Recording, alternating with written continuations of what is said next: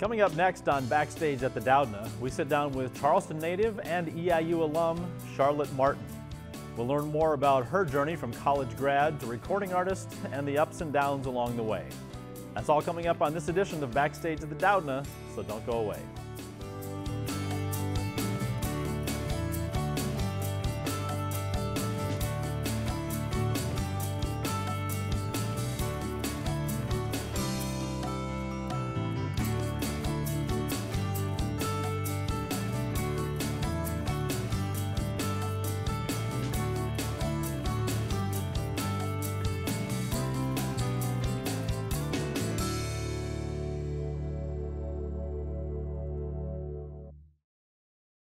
Welcome to Backstage at the Doudna. I'm Dwight Vaught, the director of the Doudna. It's a pleasure to be in the Black Box Theater here at the Doudna Fine Arts Center, and we are with three very special guests. I guess it takes three to make one because we're here mainly for our headliner, Charlotte Martin, who is providing a concert for us, but we're also with her husband, Ken Andrews, and Lisa Lombardo, who is her agent. We also don't get a chance to talk to some of the people who make the behind-the-scenes types of things. Oftentimes we just talk with the artist directly.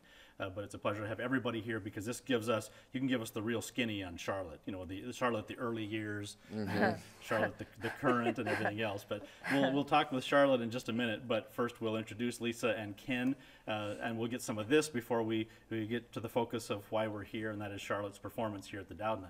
So Ken, you met Charlotte, you are a musician and been a member of various bands, and you met Charlotte as you were working with her on some music and producing some albums, is that correct? That was the excuse I used to meet her, basically. Oh, so you already had your to get her phone number, actually.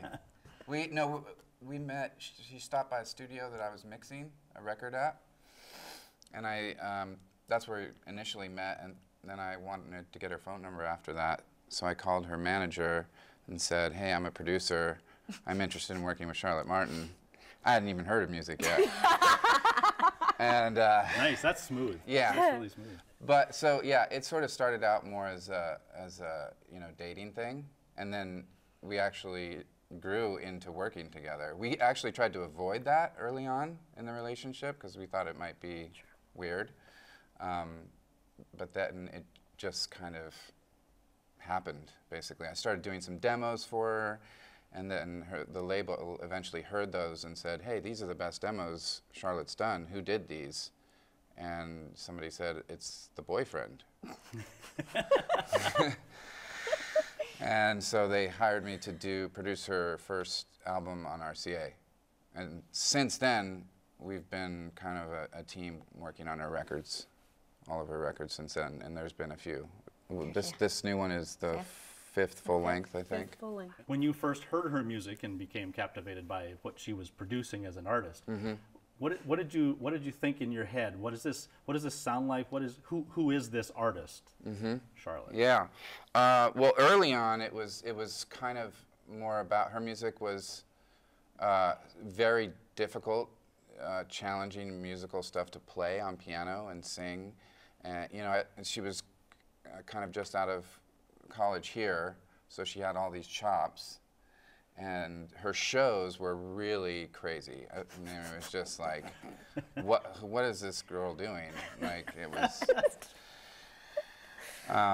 and that's why she got signed, because people were just kind of like, at her shows, like, who is this girl that can play this kind of virtuosic style of rock and write all these crazy songs, and the lyrics were interesting and funny sometimes, and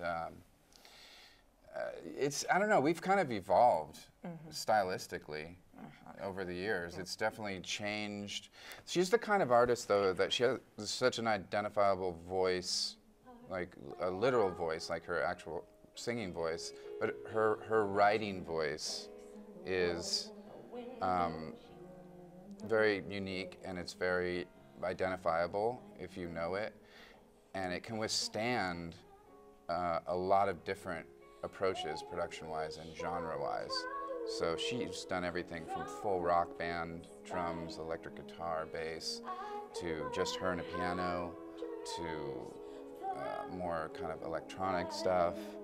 Really kind of, her abilities kind of give us the freedom to do whatever we want in the studio, presentation-wise. You're not playing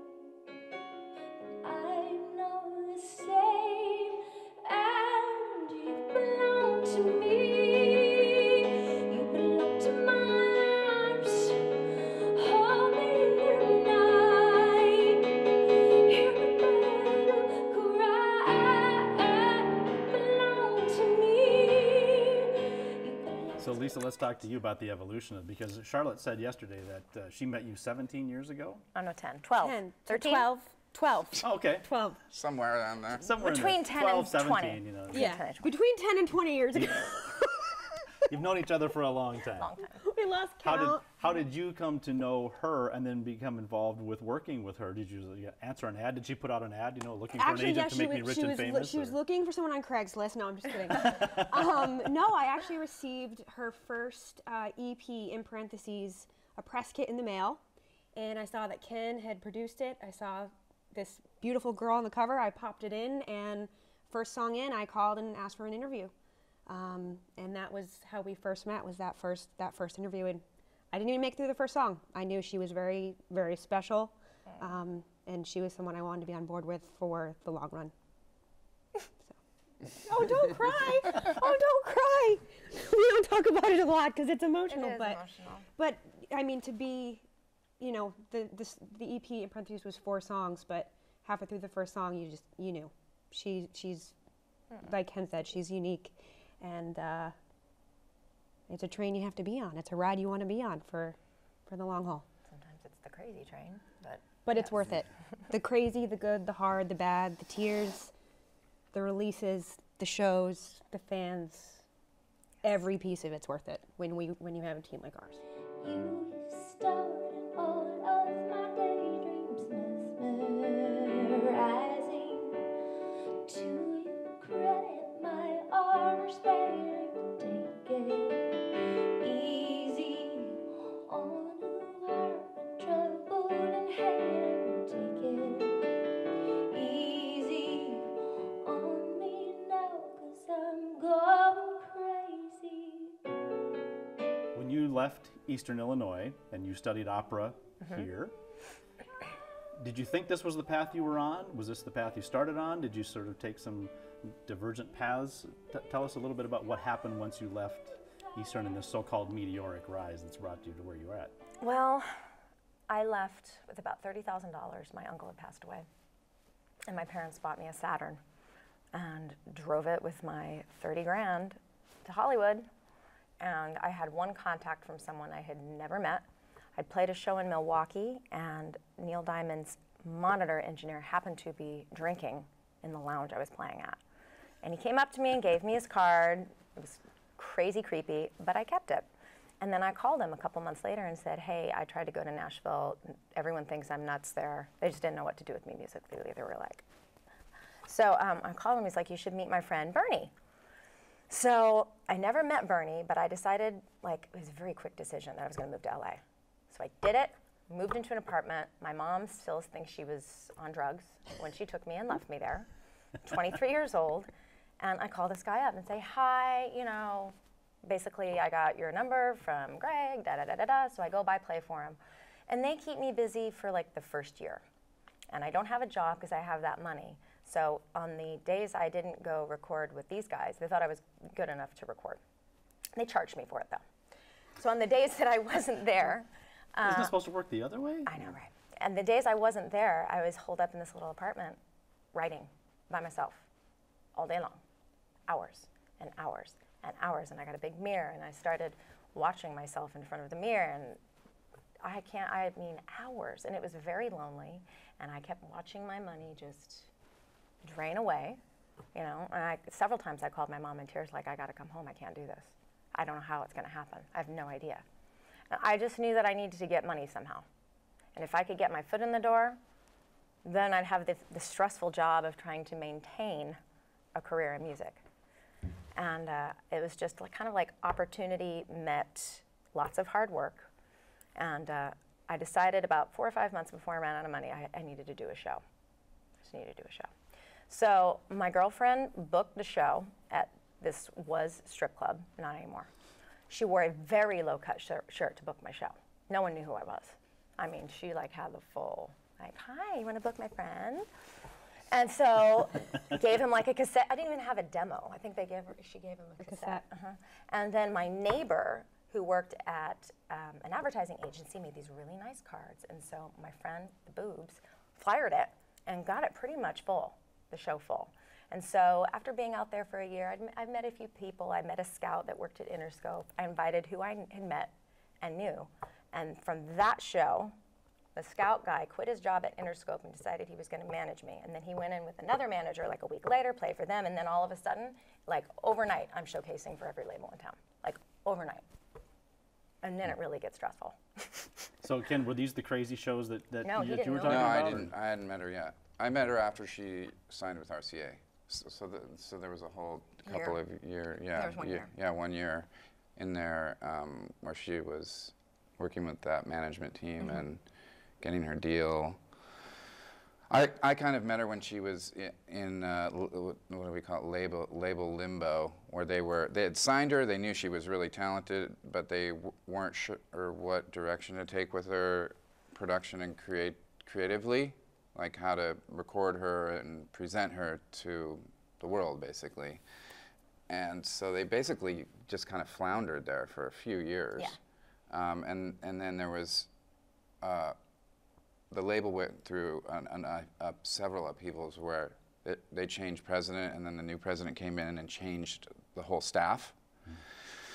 Usually when that happens, they clear out the roster to make room for new signings. And if they haven't ever released an artist that's under contract, They usually drop you. they usually drop you because they just kind of want to start fresh. But she would get evaluated. A new A&R person would come and say, okay, I need to evaluate you and then tell my boss that I'm going to drop you, basically. But every time they would be like, you're amazing. Like, why aren't we releasing you? And you should be like on MTV right now, blah, blah, blah. So that sort of kept happening for a while. And then they finally gave me basically the go-ahead to record her after they heard a couple demos that I had produced. Well, Ashley came in. Yeah, a new A&R the third person who was English guy, and yeah. got it. Yeah, he got it, and he got it creatively for sure. And finally green-lighted her to make her record. We made the record, and then once you make your record at a major label, then you have the whole next step of trying to get the label interested in actually releasing your record and promoting it. Yeah, just getting it put out. They actually, most major labels make a solid percentage of records they never release. Most people don't really realize that, but once you get signed, it's like the real work starts, basically. Was it because she was still relatively a new name? Was it because they didn't know how to categorize you, Charlotte? And Everyone was scared. which category are we going to put this in to try to grab a hook in the audience? Well, they kind of envisioned her as pop.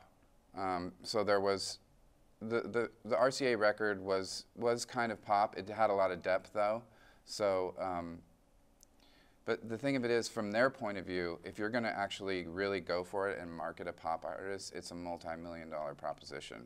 Yeah. So, they basically get a bunch of artists with records done, and they're like, and they have so many chips, right? And, millions of dollar chips, basically. And where are they going to put them?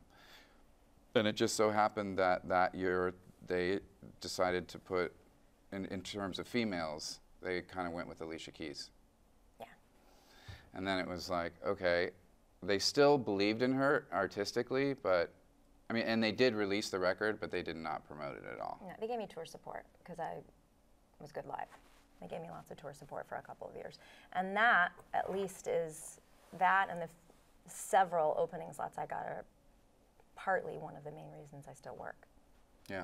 They paid. They did pay some money. They kind of they gave some tour support money that allowed her to go out and build a small fan base before the actual full album came out.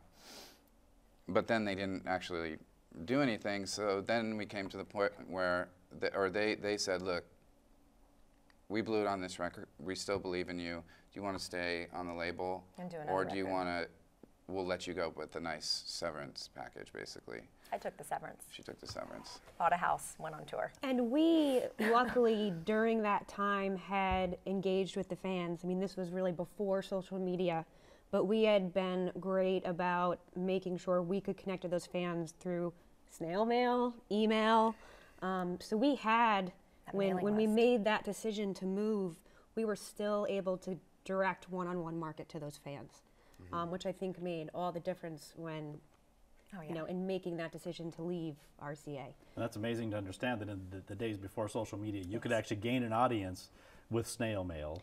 And Snail I word think of it was mouth almost and- easier. You know why? Yes. Because back then you didn't have everyone and their dog in a band that could upload it to YouTube. There's kind of a sea of people that, I don't know, it's not their best suit to do music.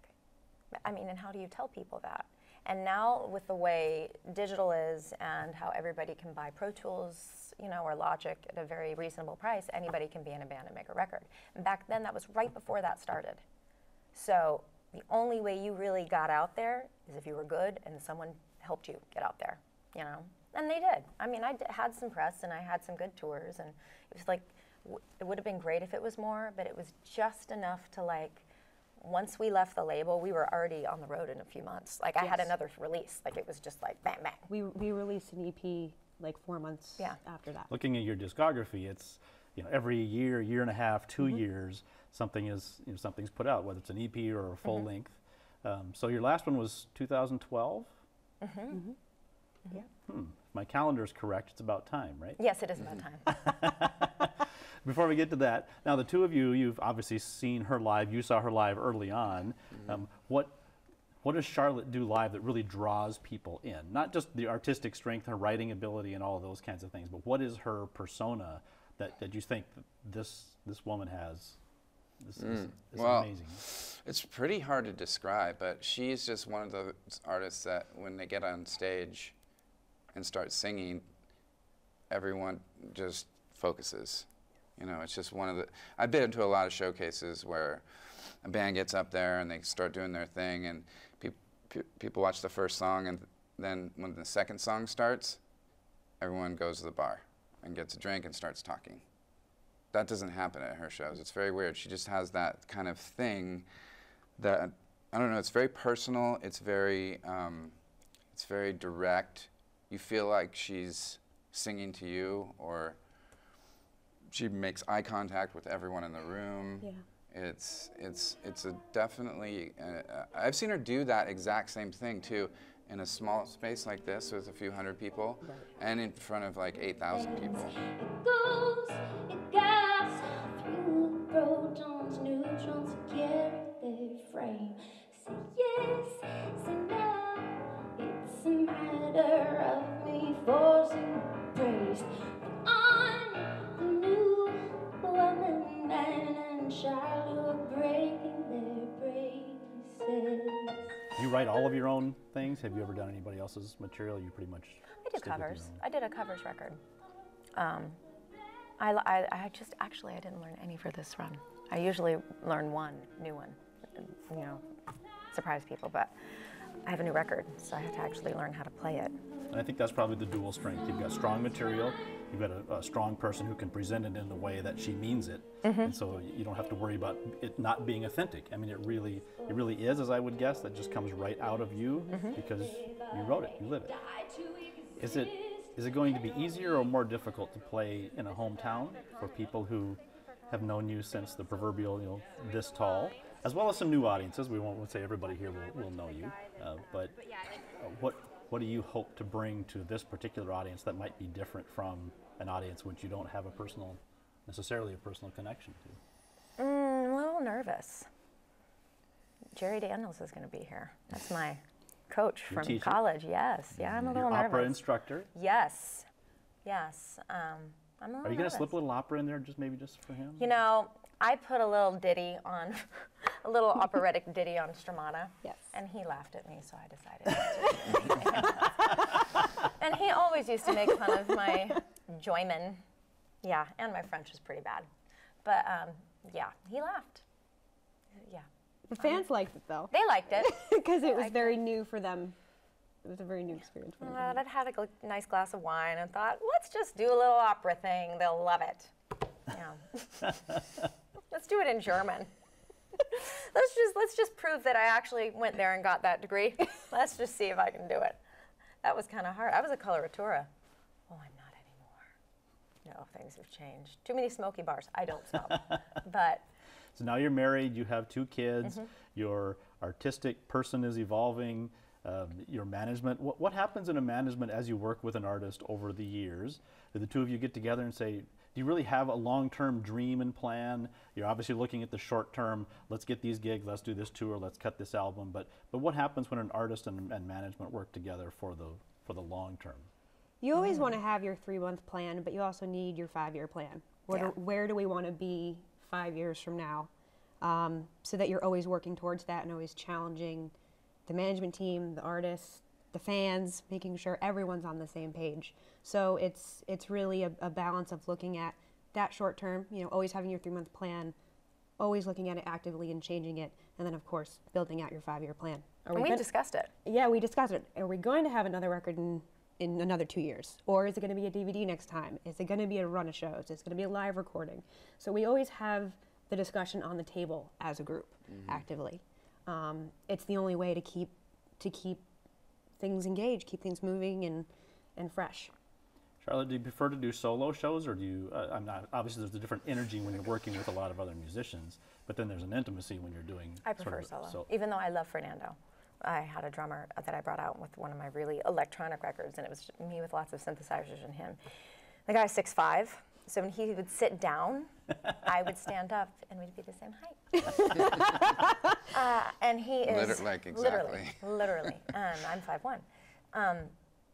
And he was really lovely to tour with and lovely to play with, but I have more control over myself when it's just myself, There's a tendency, even with, like, the louder it gets, the more I push, and if I push, then I lose where I am, and then if I, it's very, what's the word? It's very, there's a balance to the voice, to the piano, to the synth, and how I'm going to deliver it. And I think I said this in that interview. Jerry told me years ago when I was wanting to be an opera singer and all this, he's like, you're not going to mature until you're in your 30s. And I'm like 21, and I'm like, what do you mean? I'm mature. I think I did the Met auditions once, the regional ones, and I was the youngest one, and I heard some of the singers, and they were way better, and they were louder, and it was just more focused. And now, I'm in my 30s. I've had a couple kids. I've had some really intense life experiences in the last few years, and so it's different now. I'm able to focus, and I couldn't even do that when I was touring 9 months out of a year, where I was just playing and playing and playing. I was still terrified to be on stage. I know it. I'm more comfortable now than I was back then, and so hopefully tonight I'll be focused. So tonight at this show, it'll be keyboards and Charlotte. When you perform, do you tailor each show to the audience? Do you have a set list that you're going to use? Is it new material? Is it some of the older things? A good mix? What can we expect? It's a mix. I try to touch every project a little bit. Especially at something like this. Like Chicago will be different because I was there on Needles, and I was there on Stromata, and I was there on Veins, and I was there on DVDs, and this one, I've never been here. So I got to do a little bit from everything, and all the sets are different, which makes it very difficult for me. Waiting for the saints to warn on bears from the dead and the demons who been forced from my head. So there are students here who are now in your shoes, as you were a number of years ago, studying opera, studying voice, wanting to sort of mold their own career. Any bits of advice that you can give them, other than leaving a Saturn with $30,000 and see where it takes you? That's what I did. That's exactly what I did. Ken's always had really good advice for me about stuff like that. He's always like... Well, I know a lot of people in the business, and there is no unifying story. Everybody has a totally unique story. Some people go to school, some people don't. Some people start by driving a equipment truck, and then they're like a roadie, and then they're... Like Billy Howard. Yeah. He was a guitar tech, and now he's a perfect circle. It's just like... Yeah, he literally went from a guitar tech to, like, sold out 10,000 people shows overnight. But it was, not to him it wasn't overnight, because the whole time he was being a guitar tech, he was writing that first record. Yeah. working on his sounds, developing the sound for what would become his band. See, that's the advice, though, because that's what I did, to constantly work, constantly. I could not have done it with children. I've slowed way down now that I've had kids, and that's okay. But back in those early years, man, lots of hours. I would say, if there is one piece of advice, it's very difficult and can't be really like mentally challenging business. There's a lot of setbacks sometimes, a lot of rejection. Disappointments, rejections. If you don't love the process of writing or performing or whatever it is, you might want to think about something else, because it can get very difficult. If you can still sit down and pick up your instrument and at least enjoy that, then that will get you through the tough times. Well, we're very glad that you're here, that you'll be doing the show for us, the hometown crowd. We're very much looking forward to it. We have been for a long time. We're so pleased that you brought Ken, your husband, audio engineer, videographer, babysitter, you know, whatever other roles he plays, rock star in his own right. And Lisa, your support arm on the other side. That's really special for us to have all of those people here to be able to support you. Special for us, too. I think this is cool because it's the first time we've all three, this is like it. And yeah, it's the first, this is it. Like the You have to have a strong team. You have to believe in each other and lean on each other. You really do. That's part of the success. If you want to do it, you have to find the team members that are going to work well together. Well, thanks so much for being here. Thanks for taking the time. Thank you. Best of luck. Thank you. Thanks. Thank you.